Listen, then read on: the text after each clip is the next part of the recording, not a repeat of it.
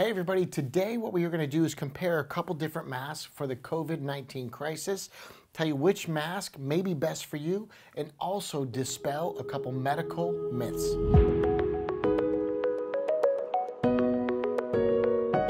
I'm Dr. Brad Glowacki. I'm the founder of the Wellness Champions, and everybody calls me Dr. Glow. What I'm going to do is review some different masks that are out there for COVID-19. But what I like to do is base my information on the research. And the research really, where it comes from, this source becomes super important. So one of the most respected journals out there, medical journals, is the British Medical Journal. And if you're anything like me, when somebody says it with a British accent, it just sounds more intelligent and it sounds cooler. So we won't be doing that today, but it is from the British Medical Journal. And the one I want to start with is actually the N95.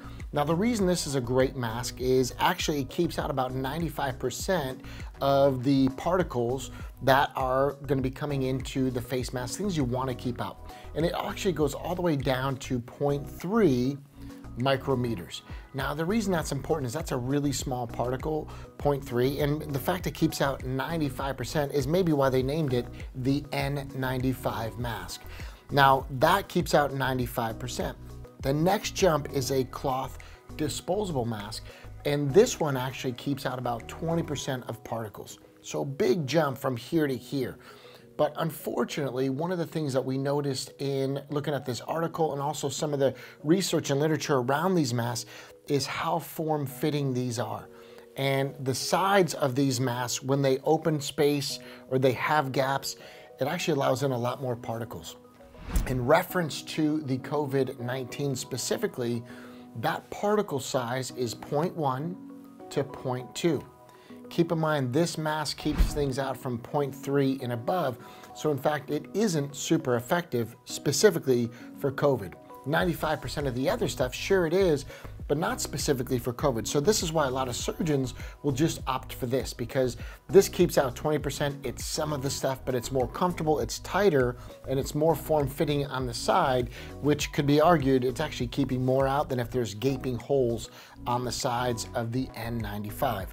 Now this beautiful thing is a fashion statement. It's oftentimes made in our office by our patients or for our team, and they're beautiful and it's awesome, and it might be something that you want to make for your grandmother, but you'd really be leaving her at risk because this doesn't keep much out. In fact, if you look at what the cloth has, or even some of the disposable ones, they're not meant to be worn more than once. So if you put these things up against your face, what the research shows is that actually the moisture can increase infection. In other words, moisture in the cloth can leave you more susceptible to lung infections. That's really the risk factor with COVID-19, is it's attacking some portions of the respiratory anatomy and things like asthma, allergies, COPD. These are all things that leave people really susceptible to having very negative outcomes. In fact, it could kill them. Things like comorbidities means late stage diabetes. These are all known factors that you gotta get these mask types right, because if it is for your sweet grandmother, you don't wanna leave them exposed just because it's a beautiful fashion piece.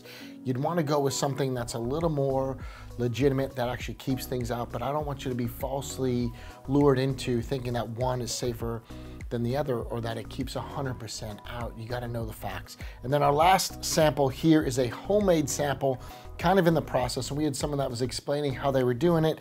Now this thing is so transparent, I can almost see it through the camera, and I'm not sure if it's an old t-shirt, maybe it's an old pair of underwear, probably not something you should put against your face multiple days in a row.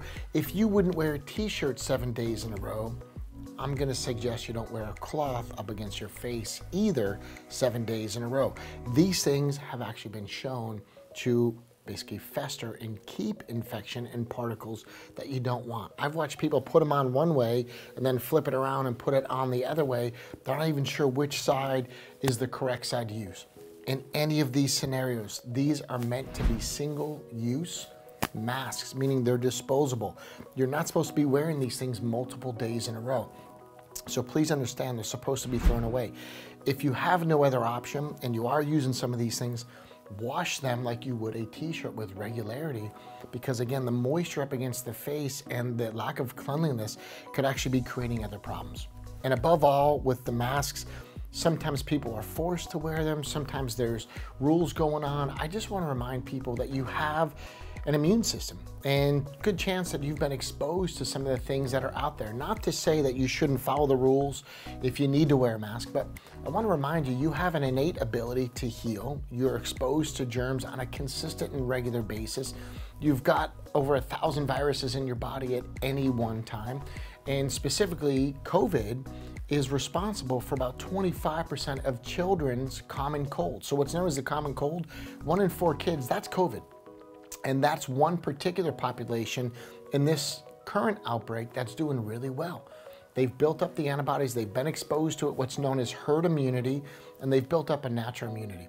If you have a family member or friend that is immune compromised, please, I would suggest these 2 masks over here versus anything that's cute and homemade. Remember, they are for single use, and then if someone is immune compromised, take all the necessary precautions possible. And again, I'd remind you, you have an immune system. Do the things you can control in your own variables. Keep your own innate immunity high. And like anything, be smart. I think right now, sanitation is perhaps more important than even the medication, just the prevention side of it. These are some tools you should use. These are things maybe you shouldn't use, but I'm gonna leave that up to you. This is what we know from the British Medical Journal 2015. This keeps out 95%. Make that an option, the N95. These are cloth ones, single use. They keep out about 25%, but the more you touch your face, adjust your mask, and open up the sides, the less effective these masks are. Hey, if you like this video, certainly hit subscribe, and don't forget to hit the bell so you'll get notifications when other videos come out. If you like this video, you might really enjoy a 20-minute interview I did with a good friend.